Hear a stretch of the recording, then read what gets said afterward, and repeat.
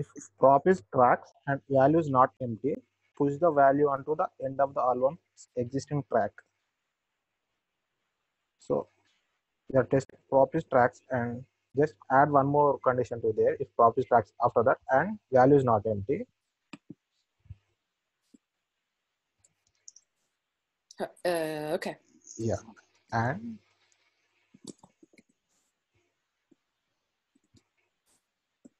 not empty. I think. Oh, sorry.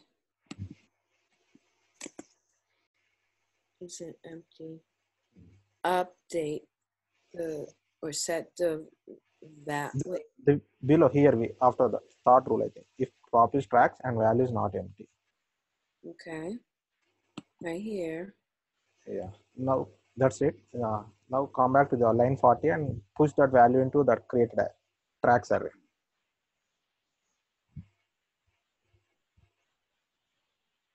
Do the what? Push into the array we created in that. Wait, but shouldn't that be under this condition? Yeah. Okay. No. Outside that. So like a completely different. Okay. Yeah. Oh, because we're still under here. Yeah. Okay, so we are push. First access that tracks. How we access the tracks property from the collection. Collection ID tracks.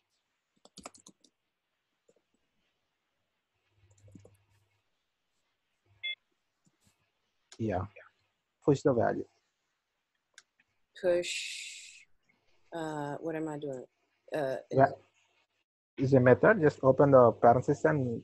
Okay. So, okay. So push the value.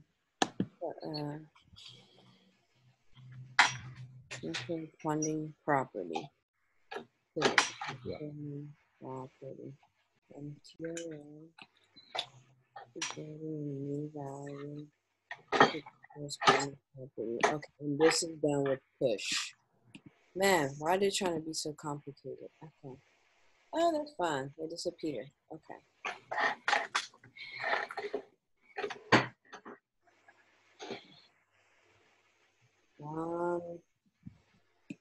And one more condition is there. Okay. So we got this out of the way. We got this to do. So if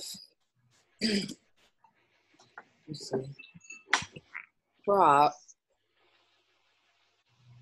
is tracks and the value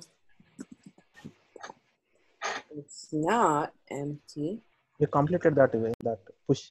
That is for only push only. Within that previous if condition, we completed that push also. Okay, you can make it. Yeah, okay. You can make that as also. But if you want to write separate condition, cut that push from line 40 and place it here. Yeah. So we combined two rules in that over. Okay, how can I combine two rules with? Okay. We did that because yeah, if you take that one and place it into here, the 44. Completely cut that 40 line 40 and. Okay, take this. Yeah. And put it down here. Yeah. And you can remove that in line 36. You can remove that value not equal to empty condition because you are writing separate for that.